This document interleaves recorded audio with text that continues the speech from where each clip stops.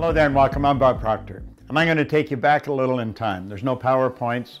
There's no great technology. I'm going to use a flip chart because I want this to be in real time and I want to explain something to you that not many people really understand. I want to talk about the law of attraction. Do you know that the law of attraction is always working? It's like the law of gravity. If I let this go, it's going to go down. It's never going to go back up. It's going to go down. That is the law of gravity. Anything heavier than Earth is attracted towards the center of the world. Well, the law of attraction is always working. Now, how does it work? Well, I use a diagram to explain the mind. Now, let this circle represent your mind. And let this little circle here represent your body. Now, I want you to think of this for a moment. Your body is a molecular structure. This is a massive energy and a very high speed of vibration. If you looked at your body through a microscope, you'd see that energy dancing right before your eyes. And here's something that'll keep you thinking for the next 20 years. When you move out of it, the body does not stop moving. If you go to a funeral parlor and pick up the remains and look at it, you will see it moving. And if it wasn't moving, how would it ever change to dust? You move into your body and you will move out. And it's how you use your mind that's going to dictate the vibration you're in. Now stay with me. You have an imaginary line right across here, and that separates the conscious mind from the subconscious mind. Now the subconscious mind has been programmed. When you were a little baby, this is the way it was. So just like this. Subconscious mind wide open, and everything that was going on around it went right in there. And all the energy that went in there when you were just a little baby formed something called a paradigm. Now, a paradigm is information. It's a multitude of habits. You are the product of your environment, but prior to that, you were the product of a genetic strain that goes back for generations. Now, I'm going to say that the paradigm is X-type energy.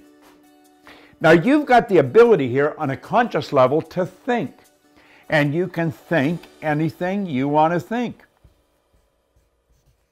And as you think, you build ideas.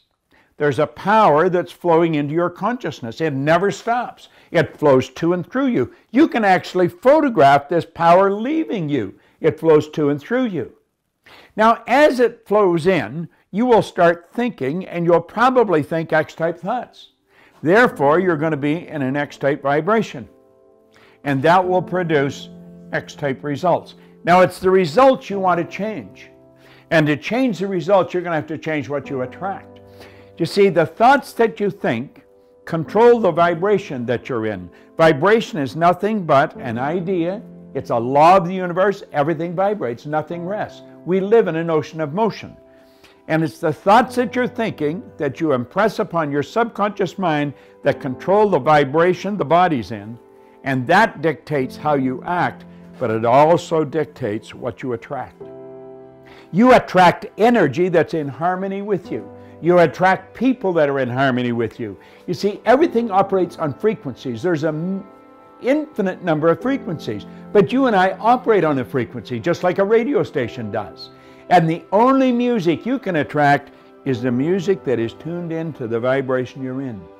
Now, it's the paradigm that has been controlling the vibration.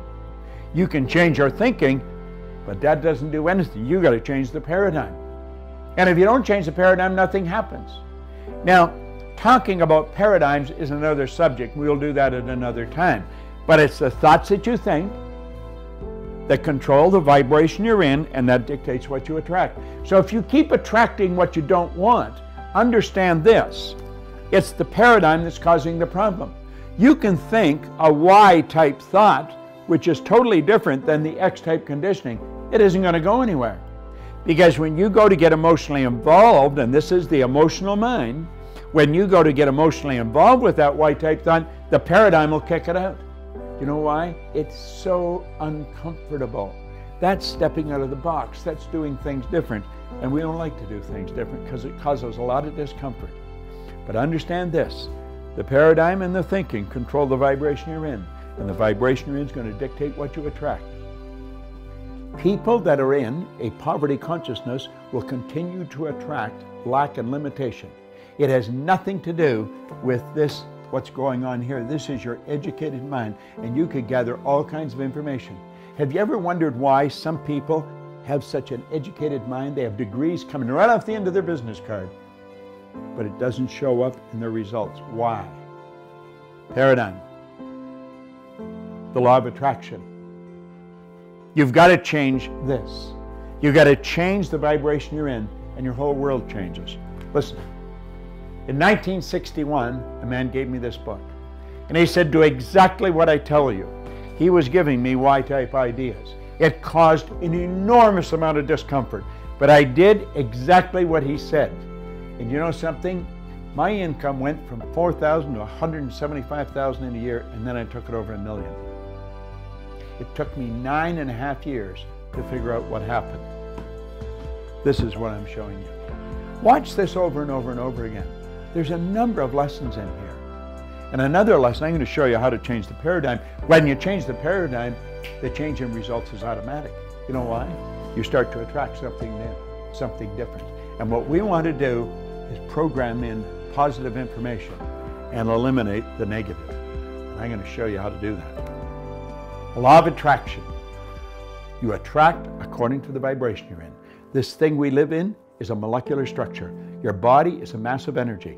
Do you know if you put your body in front of an infrared television camera in a completely dark room, your whole being would be nothing but a glistening, radiating, gleaming form? Feeling is conscious awareness of the vibration we're in. When we don't feel good, we're in a negative vibration. You want to feel good? Move into a positive vibration. Stop and think of what you're grateful for.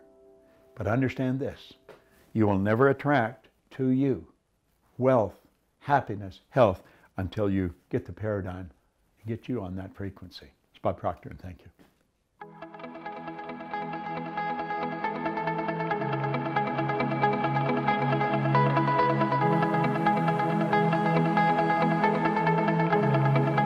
Check us out at ProctorGallagherInstitute.com for tips, tools, and resources.